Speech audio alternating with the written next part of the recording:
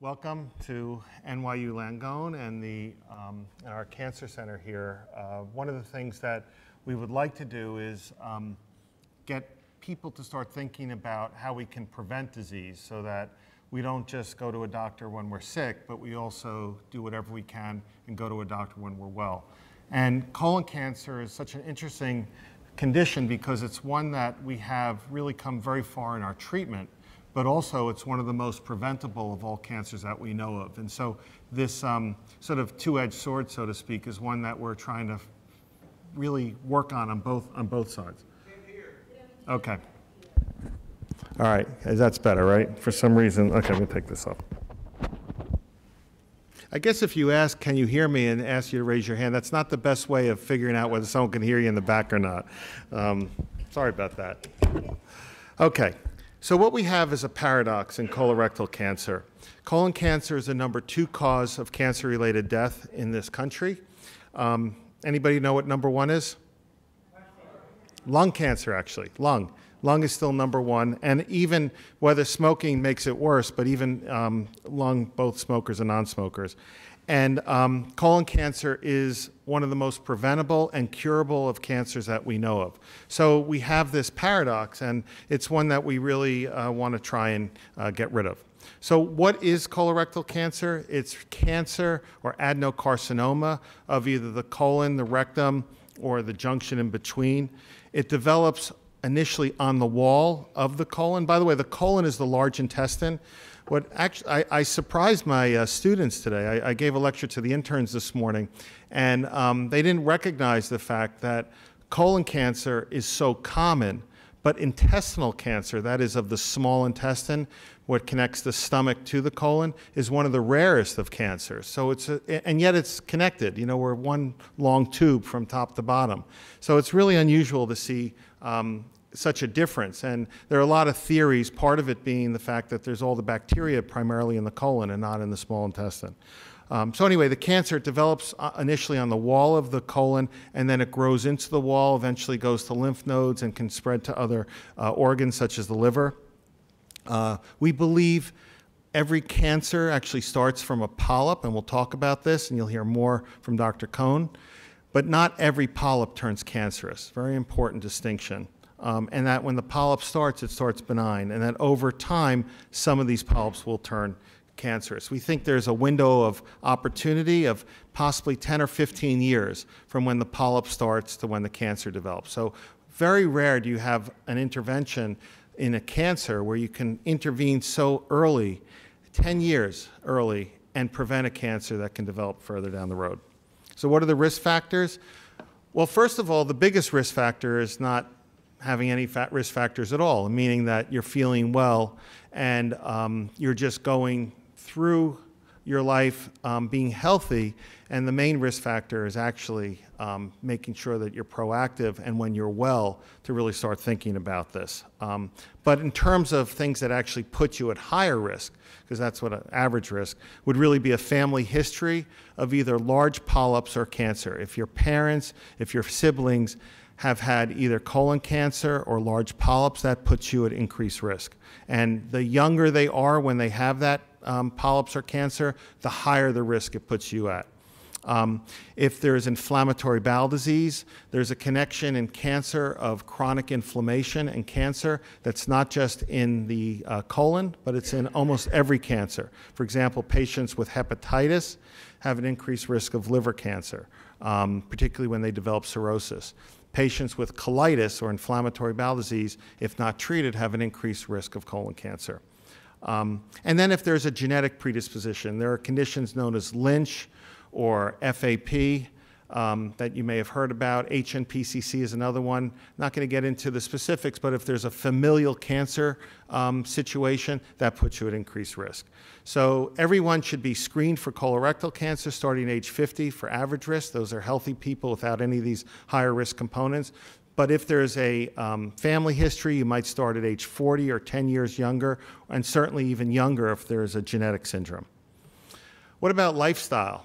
Actually, we have now a lot of evidence that there are certain factors that are listed that can increase the risk of not only colorectal cancer, but many cancers.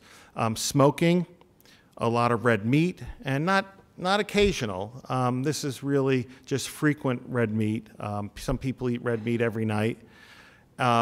Being sedentary, actually just walking. Some studies suggest walking 15 minutes a day, or you may have heard about the 10,000 steps.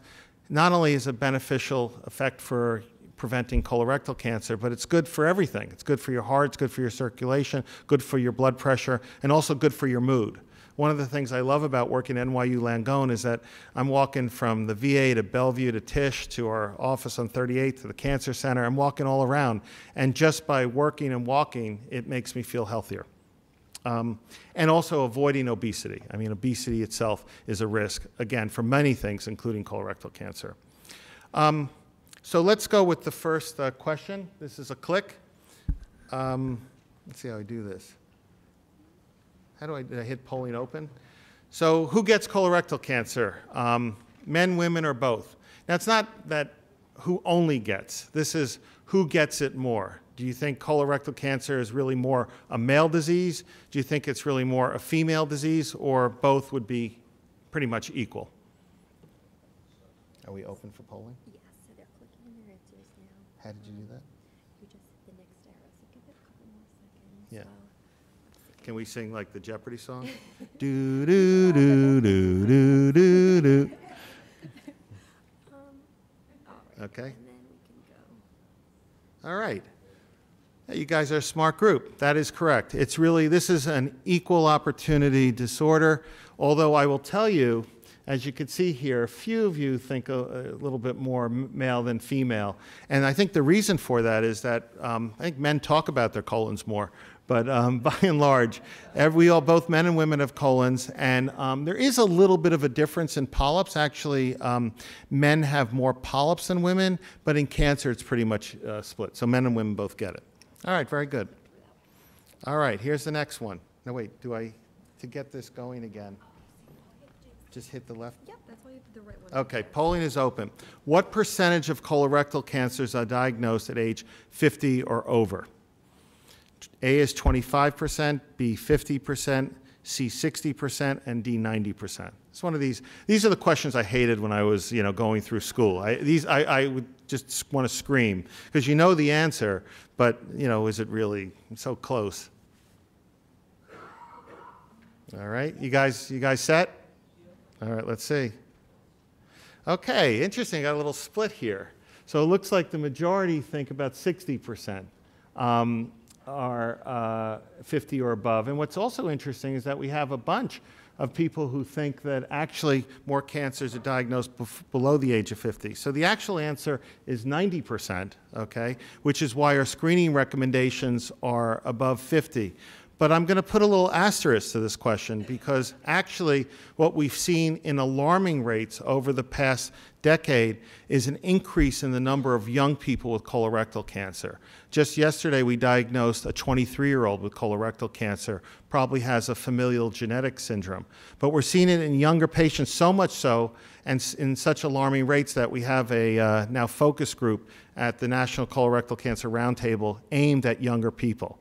That being said, it's still the minority of colorectal cancer. The majority of colorectal cancer is 50 and above, which is why average risk screening should start at 50. Now, if someone has a family history or some of the other high risk components that we discussed, then of course that would be a different situation. But this is for average risk patients. It's 90% 50 and above. Okay, true or false? Most people who get colorectal cancer have a family history of this disease. Polling is now open. Sorry. How many people watch that show, Jeopardy, by the way?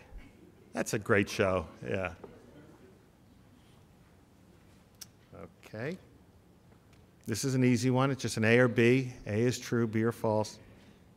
Okay, well, false is right. So most people who get colorectal cancer do not have a family history. The minority of people, and the average casual family history, it's about 25%. For people who have true genetic syndrome, it's somewhere between 5 and 7%. So actually, the majority of people who get colorectal cancer are over the age of 50 and have no family history. And this is why it's always painful to hear someone saying, well, I didn't get screened because I have no family history. That's not the case. That's more of a reason you're at more risk in a certain way, just percentage-wise, of developing cancer as a population. As an individual, if you have a family history, you have an increased risk. But for the overall demographics, people without a family history are the majority of people who get colorectal cancer. Okay, so as we said, both men and women get colorectal. Hey, that's kind of fun, by the way, those clickers. I really like that. I hope you guys like that as well. It definitely keeps the audience awake, that's for sure. So both men and women get colon cancer. It is all different ethnicities. Everybody develops it. Actually, interesting study, there's a decreased incidence of colorectal cancer in some of the Asian countries. However, when you see the immigration and people become live in the U.S. for a number of years, they follow the Japanese cohort, the population percentages start to increase. So it spans all racial and ethnic backgrounds. Also, interestingly, it seems to be starting at a younger age in African Americans and possibly even a little more aggressive. Again, as we said, mostly it's no family history, and the people who have a family history are at increased risk. So how do we prevent this? So the number one way to prevent it is through screening, and the time to screen is when you're well. So we talked about this concept of all cancers come from a polyp, and that the polyp dwells somewhere between 10 to 15 years before it may turn cancerous. Again, not all polyps turn cancerous, but we believe all cancers in average risk patients come from polyps. So the concept of prevention, and it's very simple, is we go in and we find a polyp and remove it, we could prevent the cancer. And that's the prevention message. The cure message is if we go in at a time where this pink diagram represents colon cancer and this yellow line represents the wall, if the colon cancer is early, it hasn't breached the wall of the colon yet, there's no lymph nodes or organ involvement. Actually, when we remove this, and sometimes we could even remove this by colonoscopy, but even if we remove this surgically, it's a very high instance of cure. So this is a very highly curable area. However, and by the way, most of the time, this is asymptomatic. So patient comes in for screening. We just had this the other day, and we found an early cancer. I tell patients it's their lucky day because most of the time this is going to be a cured condition. However, when it starts becoming symptomatic, people start bleeding, they have pain, obstruction. Not only has it often breached the wall, but often you have lymph node involvement and maybe even further organ disease, and then it becomes harder to treat. Still could be curable, by the way. I want to make it very clear. And Dr. Cohen will talk to you about some of the treatments and new interventions. But it's more difficult to cure this situation than it is this. And again, the value of screening and prevention. This is screening and colon cancer, and finding it early, and preventing it is by finding a polyp and removing it. So screening is done when you have no symptoms. True or false? Polling is open.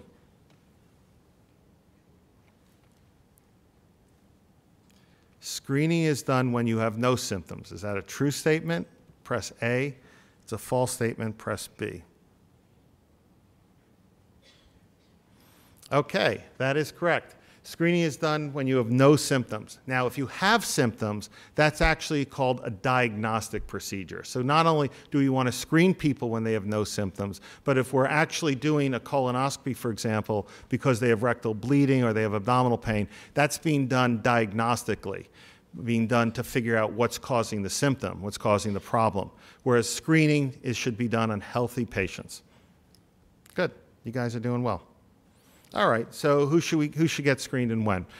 We talked about men and women starting at age 50, and screening should be done when you feel well. And that's really against the American paradigm of going to a doctor. Usually go to a doctor when you're sick.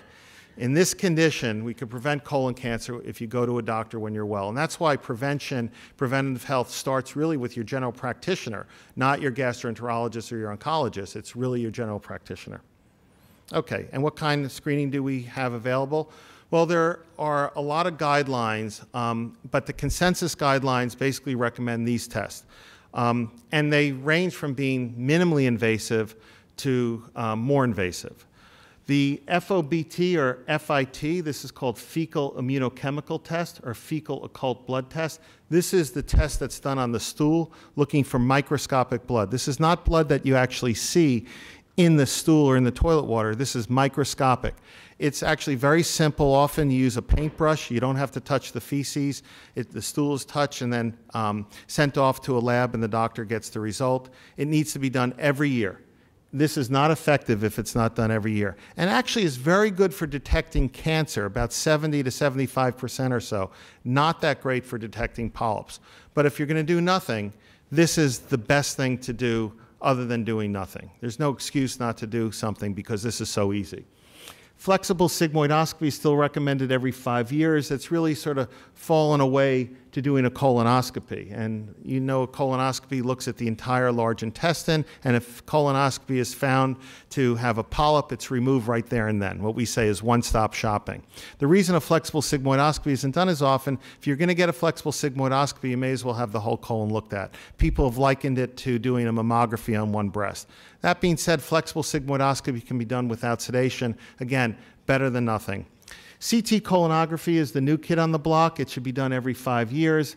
And it's basically a CAT scan with a three-dimensional reconfiguration that gives you a good look at the colon. The problem with CT colonography, and the reason it hasn't been picked up, one, not all insurances cover it. Two, you still have to take the same bowel prep as the colonoscopy.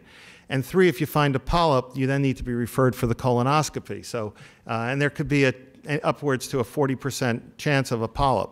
So a lot of people just go on to get the colonoscopy. But there are reasons that CT might be better if you're on anticoagulation, for example, or if the colonoscopy is very difficult. And how many of you heard of Cologuard as a test? Okay, so a few of you. Cologuard is the new DNA stool test combined. It's actually a combination of DNA and FIT.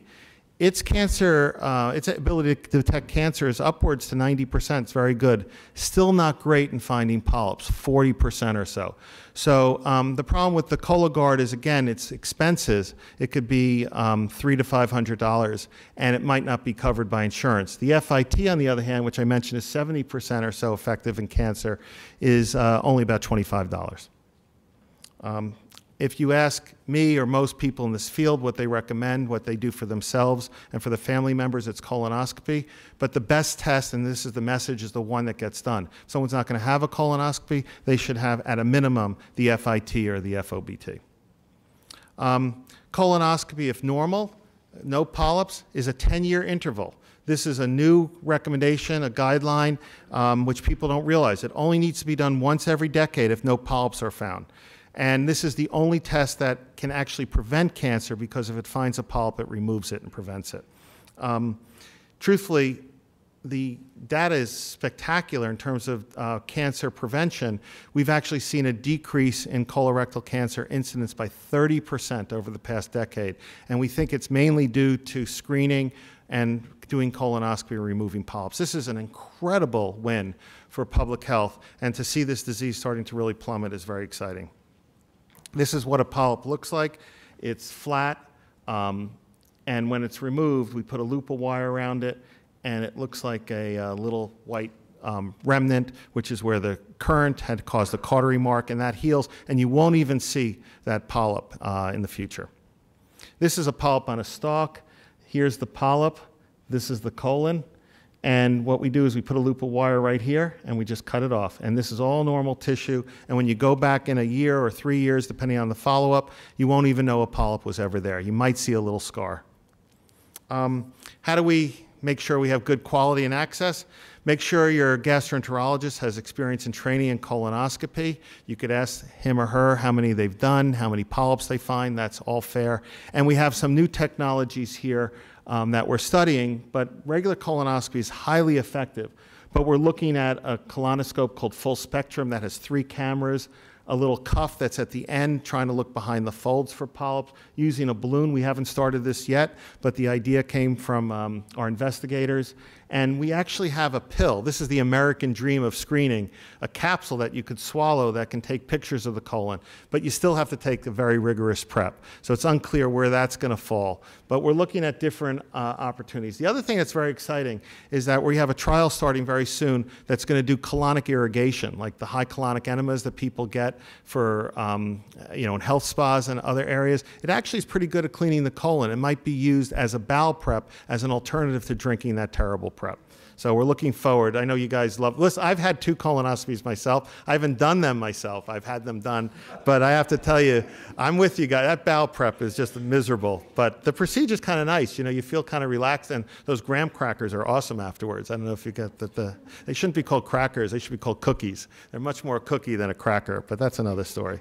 Anyway, often with colon cancer, no symptoms. It may overlap with other things, irritable bowel syndrome, malabsorption. Some people who are lactose intolerant will get bloating and diarrhea. But the things to really look out for, you've heard about some of these, blood in the stool, when there's a change and a persistent change, particularly a narrowing of the stool where it looks like it's much thinner and longer. Unexplained weight loss, unexplained abdominal pain. These things, you shouldn't say, oh my God, I have cancer. What you should do is be evaluated by a physician. But it's very important that you see a doctor, no matter what age, whether you have symptoms or not, just to make sure that you stay healthy. Get screened when you feel well, because polyps and early cancer cause absolutely no symptoms. In fact, that's the time to get the evaluation. And even if you find out that you have nothing, it wasn't a waste, it's a nice peace of mind to know that everything's healthy inside your body. And the other thing is very important. We have these pins, these colorectal cancer awareness pins.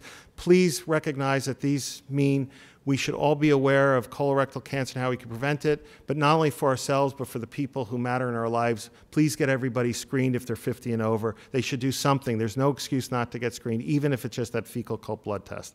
Thank you very much.